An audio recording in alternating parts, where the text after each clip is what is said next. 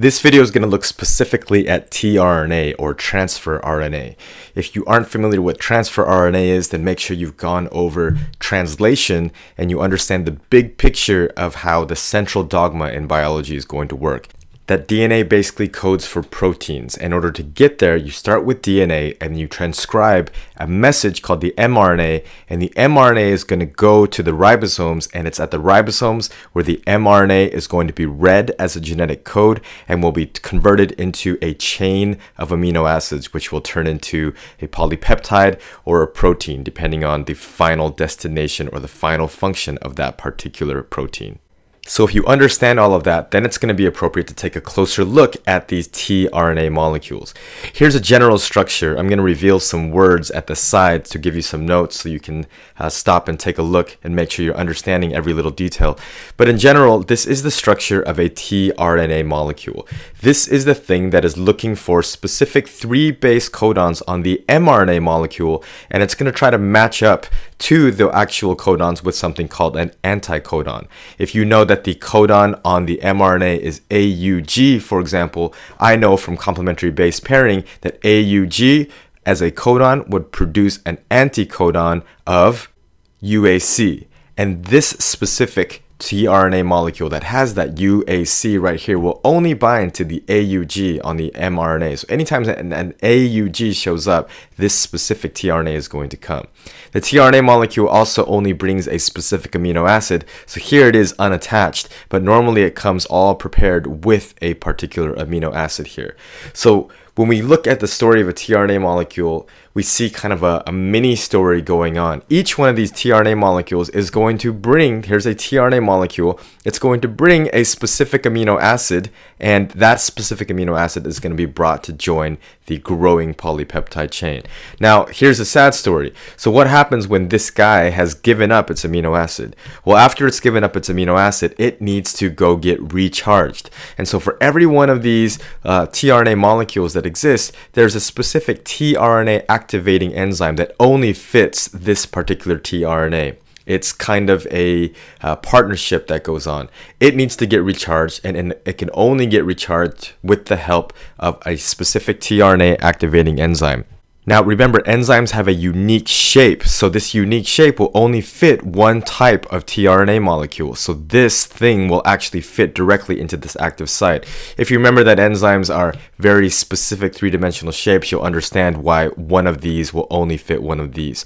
So it's fair to say that for every different tRNA molecule out there that can bring a different amino acid, it comes with its own specific set of tRNA activating enzymes whose only job is to fix that particular tRNA.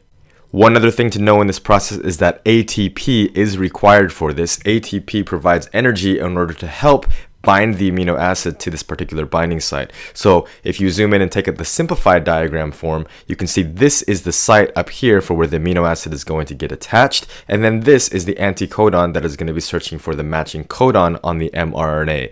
These other sections here are just structural, no real functional things that you need to understand about that, except for that because this guy will have a specific shape based on the way that all these little loops are folding, it's only going to fit one specific tRNA activating enzyme. So let's take a look at some of the things that we just talked about and make sure we can understand. So all tRNA molecules have these double-stranded regions, helps to give it its particular 3-dimensional shape. There's an anti-codon area at the bottom.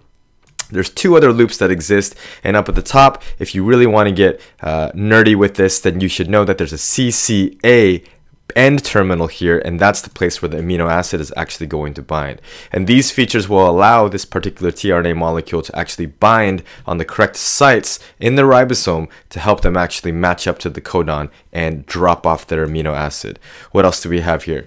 They have slightly different base sequences, which means that each tRNA has a unique 3-dimensional shape. It affects their 3D structure. Like I said before, one specific tRNA activating enzyme will match each of the different tRNA molecules that exist. There are 20 different tRNA activating enzymes because in general there are 20 different tRNA molecules that can attach the 20 different amino acids that are mainly used in translation. energy is required for this entire process, and so you end up with ATP being used. ATP is the main source of energy, and ATP is the molecule that's being used to actually attach the amino acid on top of this. You can take a look. There's some extra details down here if you want to try to understand this to a level 8 or something like that. Here you can see I've shown another diagram showing everything attached together. So you can see right here, here's the tRNA molecule at the active site of this particular tRNA-activating enzyme. You've got the amino acid being joined and then ATP also attaching there.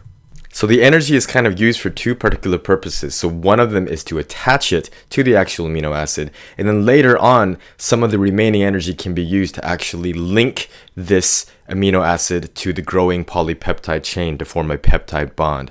So a lot of different ideas are grouped together here. Most of it comes from enzyme-substrate specificity. So if you understand things have specific shapes, enzymes have specific shapes, their active sites have specific shapes that bind to the specific shape of substrates. If I say specific shape one more time, my head's going to explode. But that's the idea here, and you have to understand, I'm going to have to say it again, that the specific shapes of different molecules and enzymes help them really to carry out their function. So this is a little side story about tRNA, but make sure you can understand how this story of tRNA and its particular function actually fits into the bigger picture of helping a gene to get expressed.